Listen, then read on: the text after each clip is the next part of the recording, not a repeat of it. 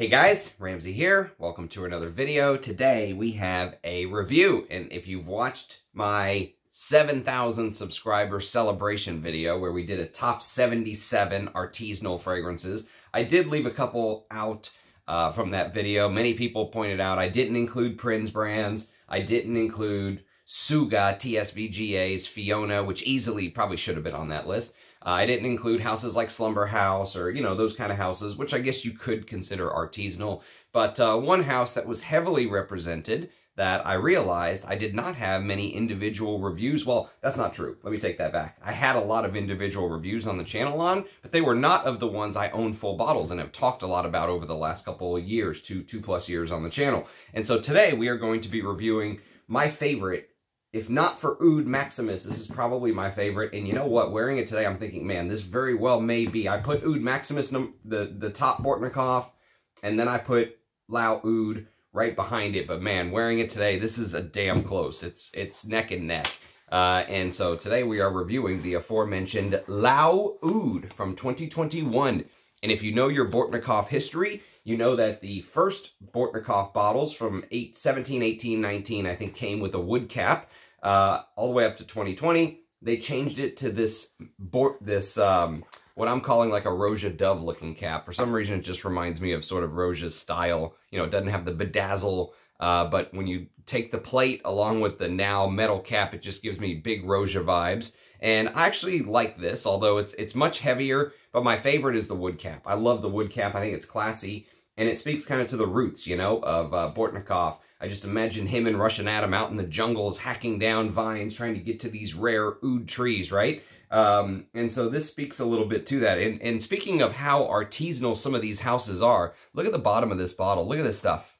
That is not filtered out very well, which is okay, you know, but the color of the juice is absolutely magnificent. But whenever you buy these artisanal houses, sometimes you're going to get sediment in the bottom of the fragrance. It's fine. Doesn't affect the fragrance or anything like that. But this is $350 for 50 mils. So this is what I was talking about yesterday when I did my video on Amber Cologne. So go check that out if you're interested in a cologne. But his cologne line is cheaper. So that one was $220 for 50 mil. This is $350 for 50 mils.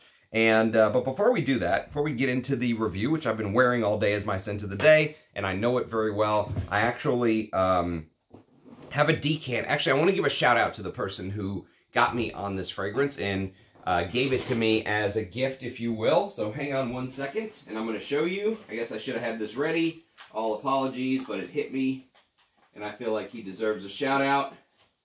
So we're going to do this on the fly. So this is from Lee, from Fragnanimous is his company. Fragnanimous, and he sent me some very generous things over the years, and he obviously sent me this decant, and this decant is what really got me into this, because when I tried this, I was like, man, I have to have a bottle. So Lao Oud, Fragnanimous is if you're in the United States, I don't think he ships internationally, but if you are in the United States, Lee is a stand-up solid guy. I can kind of put my name and reputation behind. I know he'll take good care of you. Okay, so first we're going to do a unboxing, and this is thanks to my good friend Oliver. Thank you, my friend. He wanted me to have some samples. So the dull knife, as somebody mentioned the other day, said I need to sharpen this bad boy, and I do need to sharpen it, I suppose. But let's see what's in here. So this is samples of the Pierre de Velay line. Pierre de Velay is one of Roja Dove's brands. Many people don't know this, but Roja Dove actually has a side brand with some fragrances that smelled, to my nose, from what I've smelled. To be fair, I have not smelled them all, but to my nose, what I have smelled, they smelled very similar to some of his regular Roja fragrances. Like, for example, I think on a blind sniff, I have a blind sniff live stream that I do, where some folks sent me some fragrances, they just numbered them, and then there was like a key, so I didn't know what I was smelling blind until after I smelled it. And one of them, I think it was called Pierre de Velay number 47, if I'm not mistaken. I can look it up real quick, but let's see, Pierre de Velay number 47. Yes, it is number 47. So, Pierre de Velay number 47 smelled so close to Great Britain by Roja to me that I actually thought it was Great Britain. You know, when I found out it was something other than Great Britain, I was like, why would Roja release a fragrance that smells almost exactly like Great Britain in a different bottle? And of course it makes sense. You know, he's targeting people with a lot of money. And when you have a lot of money, I guess you can just pretty much buy everything. But this is one of the kind of sample sets, if you will. And so here we have, what do we have? We have number 1. We have Pierre de Velay number 1, which is an Oriental floral. Bergamot, May Rose, Jasmine, Orange Blossom, Saffron, Oud, Ambergris, Cypriol, Patchouli, Musk, Cedarwood. Okay, I get the idea. Number 9, which is... what is number 9? Here's number 9. Number 9 is 2019. Citrusy and woody. It's compared on Parfumo to Individual by Mont Blanc or Yop Homme. So that'll be interesting. Cashmere wood, cedarwood, ambergris, musk, vanilla, benzoin, patchouli, labdanum, May Rose, jasmine from grass, bergamot, lemon. Okay. So number 9. Number 25. Number 25. Which is citrusy and spicy. Oh, wow, lots of citruses in here. Lemons, limes, bergamot, clementine, grapefruit, aldehydes, florals, coffee and elemi, and all this stuff in the base. Patchouli, a very Roja-like base. Lots of stuff in the base. Some people compare number 25 to A Midsummer Dream, which I actually have a review on the channel of. And finally, the aforementioned number 47 is in here. Okay, so I'll get to do a proper review, I guess, of it. Pierre de Velay number 47 is the one that I thought smelled so close to Great Britain that owning Great Britain, there would be no point, of course, in buying number 47 for me. And finally, he released a fragrance in 2023, last year, called The Oud. The Oud. And The Oud was a release from last year, and it's also in this little sample set. The Oud. Awesome. There it is, The Oud. So I'll be interested in checking that out. But today, and also we have Pierre de Velay. Which one are you, baby? Which one are you? You are... You are number 9. Okay, so there you go. We also have number 9. So good stuff.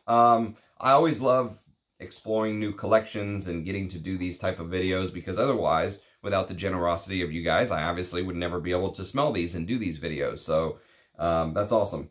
I very much appreciate it. I heard number 9 was supposed to be a little bit more feminine, but we shall see.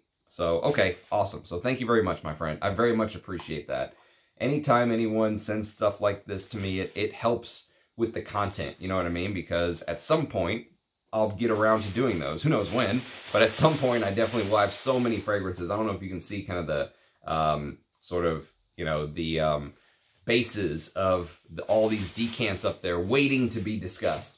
So there's a lot of content to talk about on the channel. Let me turn this light on real quick. It seems a little dark. The RAM was wholly unprepared for this video. Okay. So, let's talk about why we're all here, which is Bortnikoff. And so, let's say, unlike Roja's or Pierre de Valay's the Oud, which, if they are using real Oud, I don't know if they are or not. If they say they are, take them at their word, okay? But many of those houses will use like a Oud Accord. These are the type of houses, these artisanal houses that use large quantities of real Oud, okay? And so Bortnikoff is one such house, of course. And so L'Oud Oud, according to Bortnikoff, came out 2021, and it is here's how he describes it. I have made many compositions with oud. Each of them has its unique character. However, the note of oud in my fragrances has never been so powerful and animalic. I will agree with that. That is actually very, very true. And we'll talk about, as we talk about the composition and how it kind of unfolds on my skin. I've never made has never been so powerful an animalic before the release of the new Lao Oud. 6 months ago, a magnificent oil from Laos fell into my hands. It smelled of honey and flowers with a characteristic animal note. I have been lucky enough to visit Laos more than 20 times. This is a beautiful, small, and hospitable country where time seems to have stopped at the end of the 19th century. Therefore, remembering numerous trips to Laos, I almost immediately found the main harmonies for the composition, which was based on the oil of Lao Oud. This oil smells extremely close to Indian, but it is much softer. I supplemented it with the notes of beautiful Lao coffee, frangipani flowers, the smell of incense that comes from many ancient monasteries in Laos, and fresh spices, cinnamon, and pink pepper. So the new Lao Oud appeared, a walk through Vientiane, an ancient city on the Mekong River, the most oudi and coffee-like animalic fragrance in the Bortnikoff Parfums collection. Okay, so if you watched my hour-and-a-half or hour and 40-minute, however long it took, top 77 artisanal fragrance video, you know that there were 3 coffee fragrances from oud houses, let's say, that were highlighted in that video. One was Ensar's Rumi, which I actually have a review on the channel. You can check it out. The other is Arise Ladore's Kopi Luwak, I believe it was called, or Oud Luwak, I think it was called. And that is named after Kopi Luwak, which is a coffee that is basically, we'll talk about it when we talk about Lao Oud as well, but the civet eats the berries, they shit them out, and they literally brew that for coffee, and it's extremely expensive coffee, all right? Many people tell me it just tastes like regular coffee, but some people pay big money for that particular coffee. But Russian Adam's Oud and coffee is my favorite take on it, but all 3 are brilliant. Even Rumi by Ensar, I really, really enjoyed. You can go check out what my thoughts were. I've got a video. Go to the Ensar playlist. You'll find it. But the coffee note in particular is done amazing by all 3 of those houses, okay? And this is no such exception. This is an amazing oud, animalic oud coffee chocolate, all right? So the Cliff Notes version, if you want like the 30,000-foot overview, if you said, Ramsey, I'm going to turn this video off as soon as you tell me the 30,000-foot overview, how would I describe it to you? I would describe it to you as this sits right in the middle of Oud Monarch, is right here, which is many consider to be his chocolate oud, but in reality, there's a lot of florals in Oud Monarch in the top that come out to my nose that a lot of people don't highlight. And so I'm going to wear that tomorrow for Valentine's Day, and I'm going to do a review of Oud Monarch for you guys. So I'm going to make this Bortnikoff week. Screw it. And Oud Maximus, which is kind of seen as his most aggressive, classic animalic oud, here. So this sits in the middle of those 2, because this is also a coffee oud, but the oud is more animalic than the oud in Oud Monarch. The florals are turned down, and so many people call this, if you will, I've heard people refer to this and Oud Monarch as sort of Bortnikoff's version of Russian Adam's work. And what's interesting to me is Oud Monarch, and I guess you have to have some experience with Bortnikoff's work to kind of follow where I'm going with this, but Oud Monarch smells much more traditionally Bortnikoff, if that makes sense. It is blended in a way where the oud note doesn't kind of punch you in the face, right? It's blended in a way where it's more harmonious on the skin, and you get more of those amazing Bortnikoff florals in the top, which I've talked about before, is one of his big strong suits. Bortnikoff loves florals, and he uses them in a way unlike I've ever smelled with any other perfumer. It's really like his magic trick, if you will. And so, to me, if I were trying to point you to a fragrance that smells like a Russian Adam creation, this would be the one. This would be the one, Lao Oud. And it's interesting because Russian Adam, on one of our live streams, I forget which one, he's been on the channel 4 or 5 times now. You can go check it out. There's an interview playlist. You'll find all the interviews on there with John Biebel and Sultan Pasha, Mark Sage, all those people. But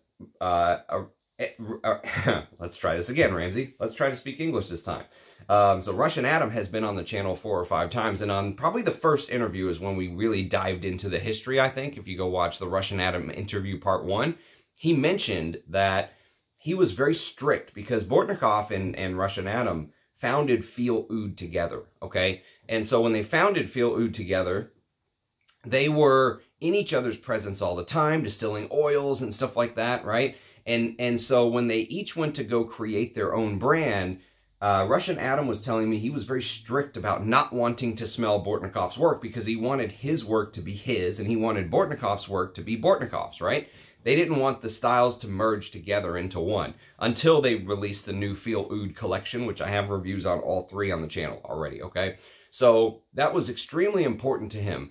So, and you definitely get the difference when you smell the two styles. There's a big divergence between the styles. And I land usually heavier on the Russian Adam side. That's more my taste. I like the fragrances where the musk note, the oud note, the animalics, you know, the real ambergris are all turned up. I like fragrances that are heavy on the nose, right? This feels like Bortnikoff does a Russian Adam interpretation, if that makes sense, okay? So, this opens up on my skin, basically, when you first spray. You're going to instantly notice this powdery chocolate. And I've talked about cacao previously, and I actually have some Cacao Absolute, and I've dipped the blotter in on previous videos.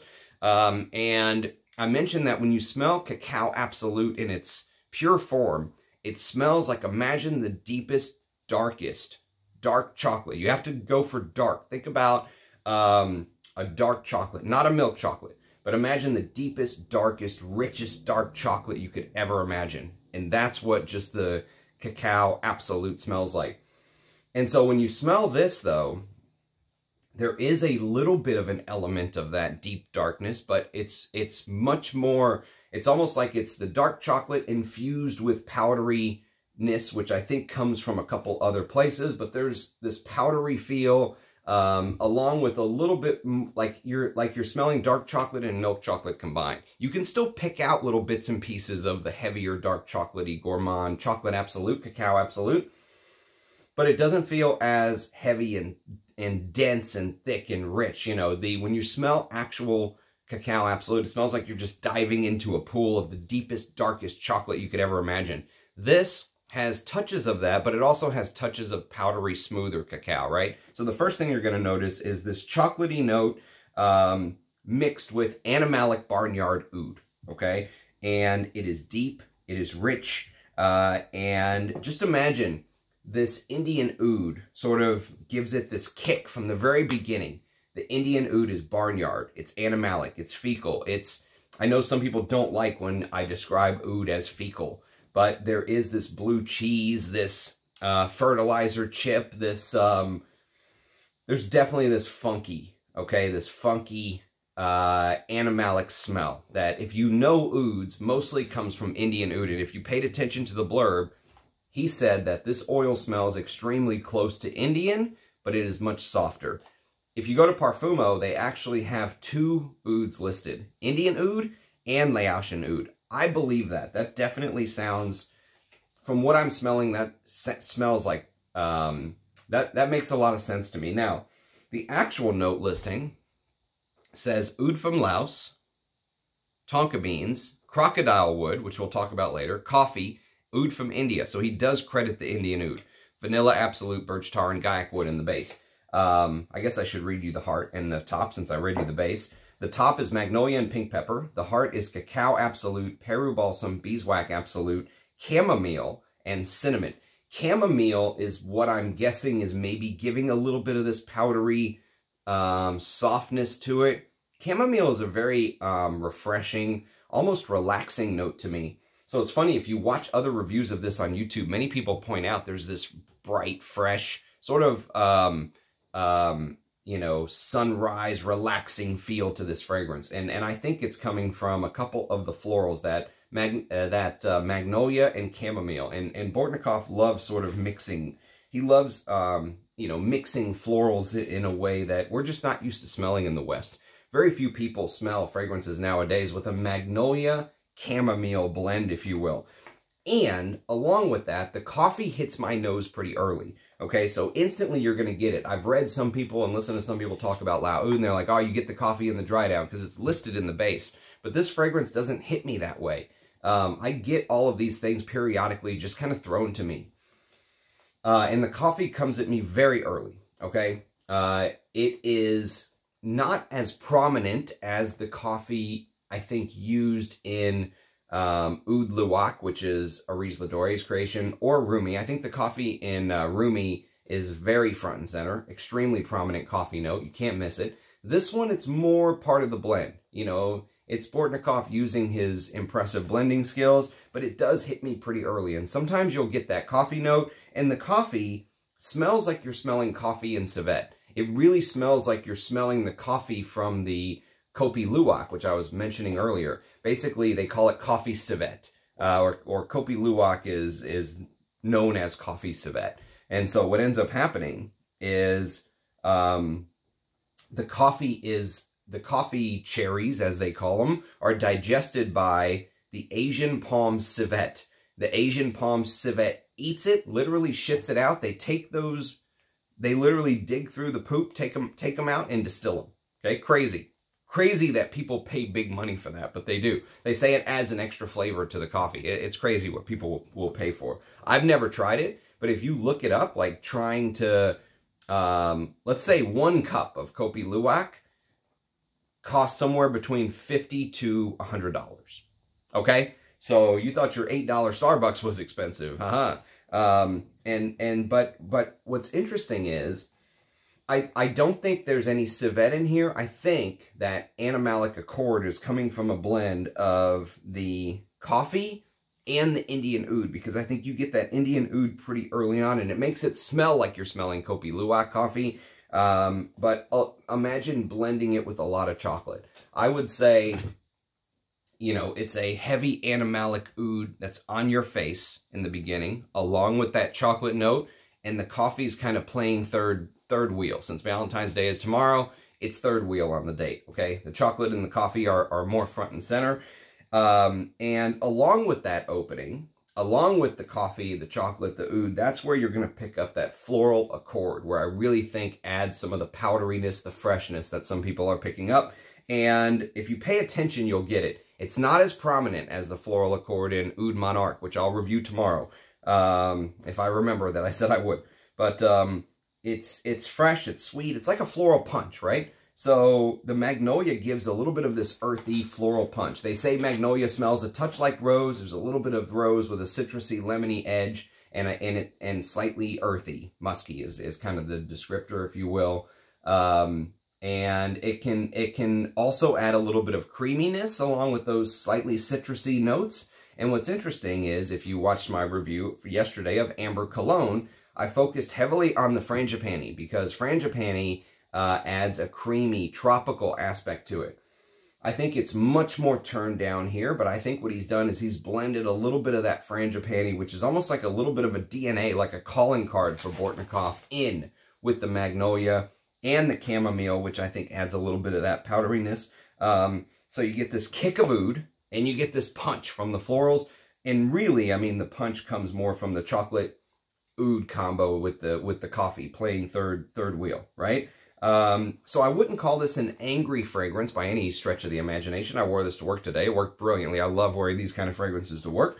But I would say that, you know, this is for the people who like challenging frags. This is not for the people who like the softer, easier to wear Bortnikoffs, okay? Many people, if you, you know, if you listen to kind of what is said about Bortnikoff, there are some very interesting videos when Aries Ladore and Bortnikoff both put their brands out. Many people tried to kind of put them in a box. You know, they said Aries Ladore fragrances focus on one note, or they like try and they're very heavy on the nose, and they wear heavy in their you know, and they have lots of overdoses of natural ingredients. And Bortnikoffs wear softer, and they're more well blended and stuff like that. That was what people were saying in FragCom when these two houses, which they're really friends, but competing in the same artisanal space, came out, right? And so this Bortnikoff goes against the grain. This is for the people who like smelling heavy animalic ouds when you first spray.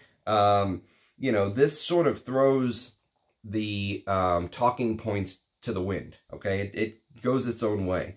And, you know, I really like the funky, cheesy, barnyard aspect of the oud in this. And what I really like about it is that it lasts.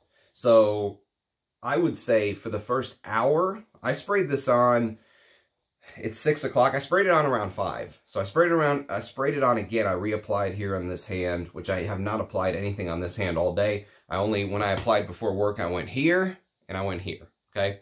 So I can still smell the dry down, so I didn't disturb my dry down, but I wanted to reapply to get that opening again. And so I'm about an hour in, and I can still get the funky oud pretty prominently, but it's toning down from where it was. The first hour is really where you're going to get that funky oud. And it stands in stark contrast to, you know, there are some fragrances out there where nowadays you spray it and you're like, oh wow, that oud opening is amazing. And then 5 minutes later it's gone, you know, or something like that. This is not that at all. This really lasts. The funky oud really lasts into the dry down. And along with that, you're going to get these denser, what I call syrupy notes, okay? I know they're not syrupy notes, but if you look on Parfumo, you're going to notice a couple. Beeswax Absolute, Peru Balsam, and Birch Tar, okay? And so don't look at that beeswax note. Many people see that beeswax as honey, and they think that this is going to be like Boss No. 1, and it's not. In fact, I almost can't pick out the honey accord by itself. I can't isolate it, if that makes sense. But what it feels like to me is it kind of feels like that it is part of the combination. So you feel its presence, even though you don't smell it like you smell a honey note, for example. And if you just imagine sort of mixing these ingredients together, imagine you're in the kitchen making a cake, it's Valentine's Day, and you have your beeswax, you put it in the bowl, you put in Peru Balsam and Birch Tar, and you realize, oh shit, all of this Peru Balsam and Birch Tar drowned out the beeswax as I was mixing it together, but you know the beeswax is in there because of the blend and just how thick and gooey it is, right? And that's the way that the beeswax feels in this composition to me. You're not going to smell it like you will with Boss No. 1, which I have a Vintage Hall of Fame review on the channel if you're interested. But just imagine you're mixing the ingredients together, and it's kind of part of the blend, if you will, okay?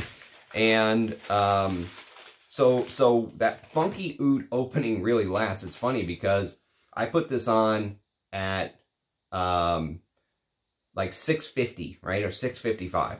I get to work by 7:30, so I'm still within that hour time frame. And I'm like ducking and dodging people as I'm going to my desk this morning because, you know, you could really smell that funky oud, and I didn't want someone to say, did you step in shit or something? Which sometimes they will say with oud fragrances.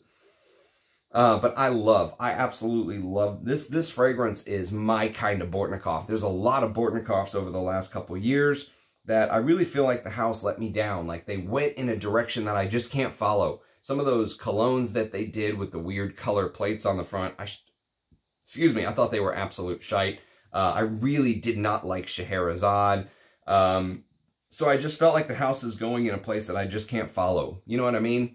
And this is one of the Bortnikoffs that really speaks to my heart, along with I've got probably 4 or 5 more Bortnikoffs still to review on the channel, but this, along with Oud Maximus, which when I ranked my Bortnikoffs, I put Oud Maximus number 1, but wearing this today, I'm like, man, this is, if I re-ranked this, I would have a hard time not putting this just above Oud Maximus, and Oud Monarch. Those 3 are like staple Bortnikoff, some of the Bortnikoffs that he's most well known for.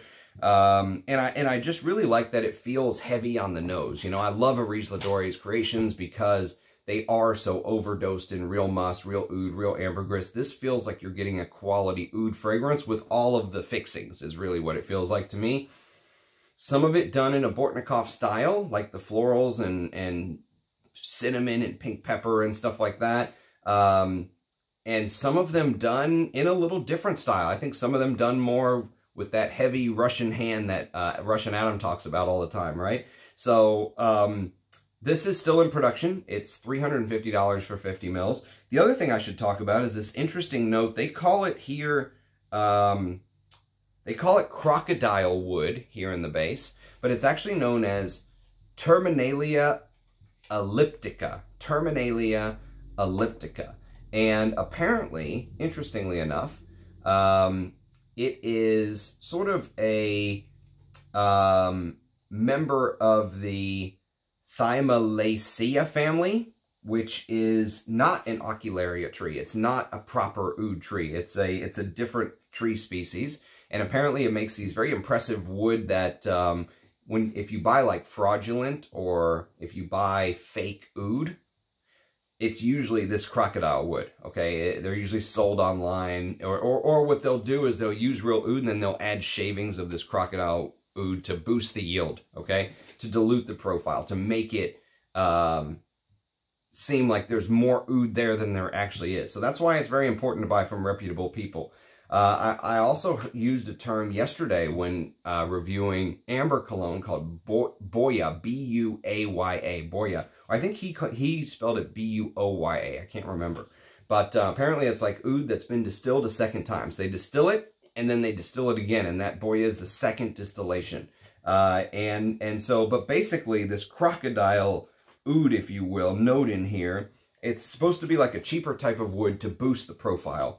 I respect the hell out of Bortnikoff for putting stuff like this in his note listing. It would be very easy to leave stuff like this out. You know what I mean? Like, why put Boya Oud? I didn't even know what that was till I looked it up yesterday. Or why put crocodile wood? Most people have never even heard of it. And it's funny, if you click on that note on Parfumo, that Terminalia elliptica note, which I'm pretty sure is the crocodile wood note, Bortnikoff is the only brand that has it on there. There's like 3 or 4 Bortnikoff fragrances that list it as a note, and that's it, okay? But just as a respect for him doing that, I mean, I think it's awesome that he actually puts that on there. It doesn't make me think less of it. It actually makes me think more of the brand, in my opinion. And so this is when Bortnikoff was really firing on all cylinders. 2021, he was still, I think, everything. Even though this is the second cap, like I said, the wood cap is the first. This is the second cap version. And if you go try and sort of buy it right now on the Bortnikoff website, you'll get the third iteration, which looks like it's very similar to this, but the cap looks like right here, like there's some barbed wire around it. All right, so that's an easy way to tell. It doesn't have the B here anymore. Doesn't have that B there right there. It's got like this barbed wire look. And so that's an easy way to tell the third iteration. But this is an X-ray.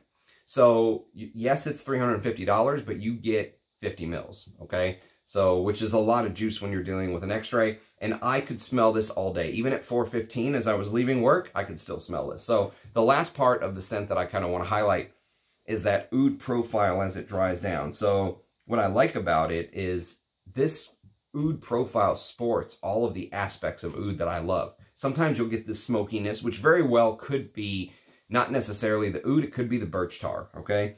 And the birch tar gives off this scent profile that almost feels like you're smelling this Russian leather note in the base of this, like an Eastern Russian leather note, you know? Like a Russian leather note created with ouds and all these other amazing things we talked about.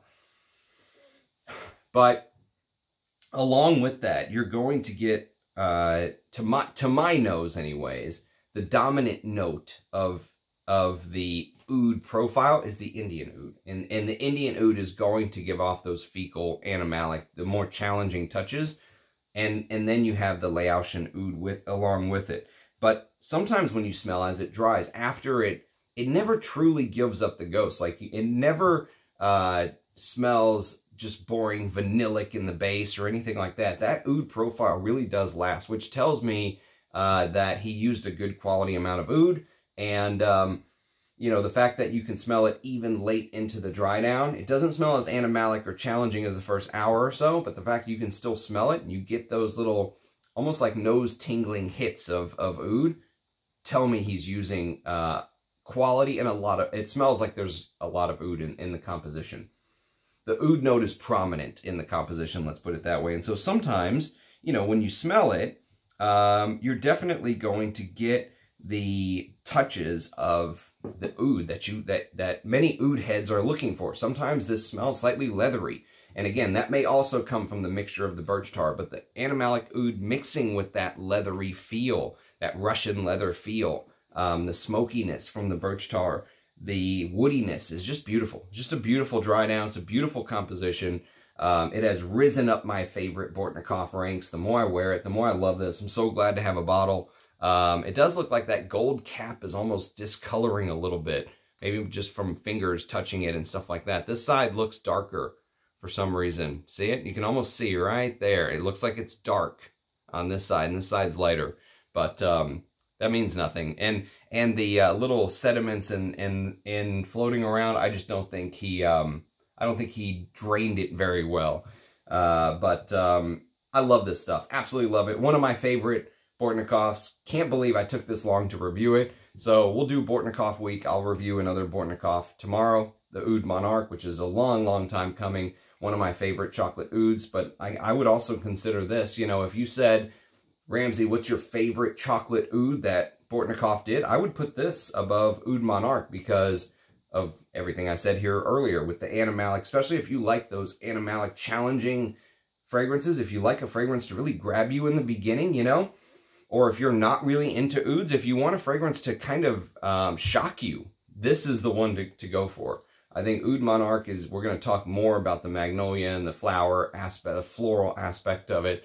And so this is the one. This is, you know, this is his chocolate oud, but it's also his coffee oud. So amazing scent, right up my alley. The kind of thing that, you know, once you get off of the beaten path and you start going to the artisanals, in my opinion, this is the kind of stuff that I want to wear and get to know. So if you have experience with Lao Oud, I would love to know your thoughts.